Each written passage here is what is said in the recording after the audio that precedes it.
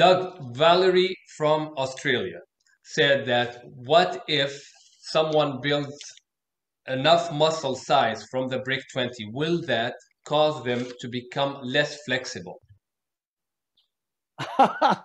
You know, this is not a new question. I mean, this has always been, when I was growing up, you know, in the 70s, 60s, 70s, I was born in 1959. So, but the earliest, you know, rumor, I guess you could say, about weight training is that it limits your flexibility.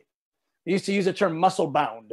Mm-hmm. So in those early days, what they would say is that weight training, weightlifting was fine for bodybuilders or weightlifters, but it was not fine for tennis players or basketball players or, you know, athletes, because they needed to have their flexibility. Well, there's no such thing. I mean, you know, let's put it this way. If you are Jay Cutler, or you're Ronnie Coleman, or you're a bodybuilder that is at that degree of mass, it is true that reaching behind your back would be a little harder because you have a lot of muscle in between, right? So there's two kinds of mobility, right? One is that you reach across and something is in the way, and the other is that you reach back and the muscle is too tight and doesn't allow it, right? Well, no matter how big a muscle is, it never gets too tight or never gets tight, right? At all. There's no way that you can limit this kind of mobility because of weight training. No matter how big it is, a muscle will always elongate to its normal length.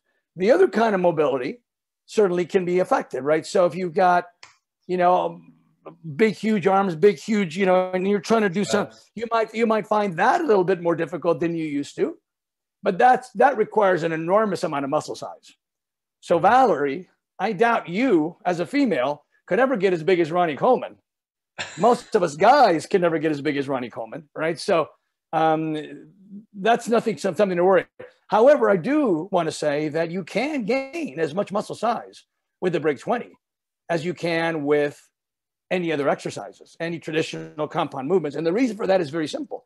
And that is because a muscle does not know when it's working alone or at the same time as other muscles are working. All it knows is what it's experiencing at that moment.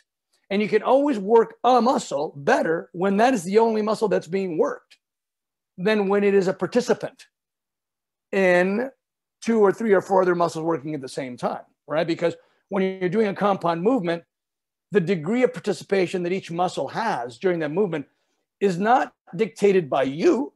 It's dictated by the mechanics, the physics of that movement. The lever angles, the limb angles, that exercise like a squat, you need to have a 30-degree lower leg in order to not fall, right? So the physics, the mechanics of the exercise determines how much muscle load each participating muscle is going to get. And as I've said before, you can get less muscle load with more weight during a compound movement than you can by isolating that muscle and using less weight. Right. So you can get all the muscle development from, I wouldn't say from all isolation exercise because there are good ones and bad ones, but from the ones that we determine are good based on these 16 factors. Right. They are absolutely the best muscle growers that you can do. So in that sense, if someone grows muscle using the BRIG20 and becomes as big as Jay Cutler or Ronnie Coleman, then yes, the BRIG20 can cause that. It'll cause the inability to reach over your shoulder because there'll be so much in between, right? But you'll never lose the stretchability of a muscle. Right. All right. Thank you, Doug, for answering this question. Thank you. If you want to know more about our programs, about the Physics of Fitness book, check out all the links are in the description. Thank you very much and see you in the next video. Thank you.